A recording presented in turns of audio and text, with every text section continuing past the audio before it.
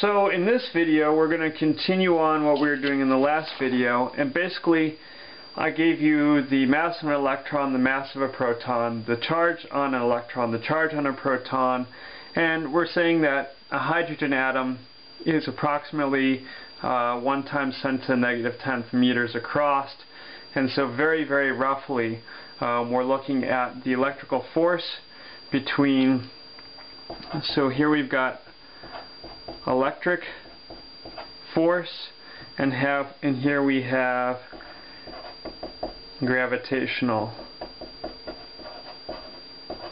force. And so I'm just going to plug in some numbers.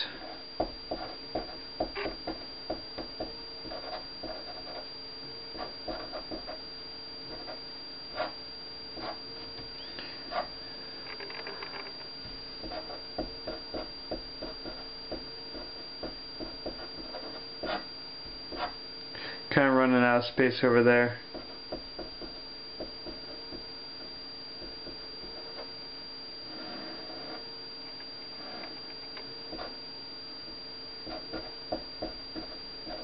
Remember to square the bottom. So I'm going to plug this in all as one shot on my calculator. So I'm going to go 6.67 second EE negative 11 times 9.11 second EE negative 31 times 1.67 second EE negative 27 divided by 1 second EE negative 10 and square that, and I get 1 times 10 to the negative 47th newtons.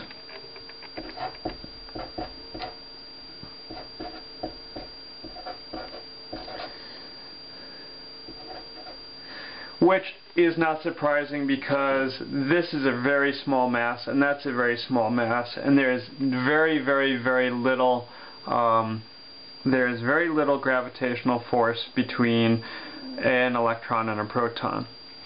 And so I go over here and I remember my K is, my Coulomb's constant is 9 times 10 to the 9th Newton meters squared. Well, that's kilograms squared. I'm sorry. Newton meters squared per Coulomb squared. And then we've got negative 1.6 times 10 to the negative 19th coulombs, positive 1.6 times 10 to the negative 19th coulombs, all over the same thing, 1 times 10 to the negative 10th meters squared. And so I'm going to get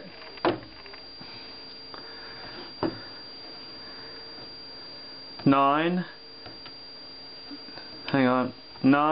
second EE 9 times negative 1.6 second EE negative 19th times 1.6 second EE negative 19th divided by 1 second EE negative 10, square it, and I get negative 2.3 times 10 to the negative 8th newtons. And that's also a very small force, but that's the force electric. So, but if you look in this situation, force electric divided by force gravity, divide that number by 1 second EE negative 47, it's like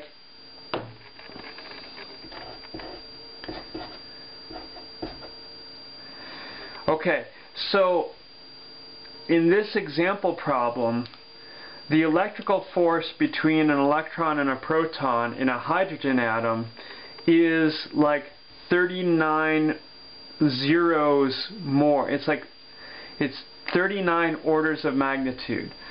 We don't even have a number for that. That's just huge. It's a 1 with 39 zeros after it.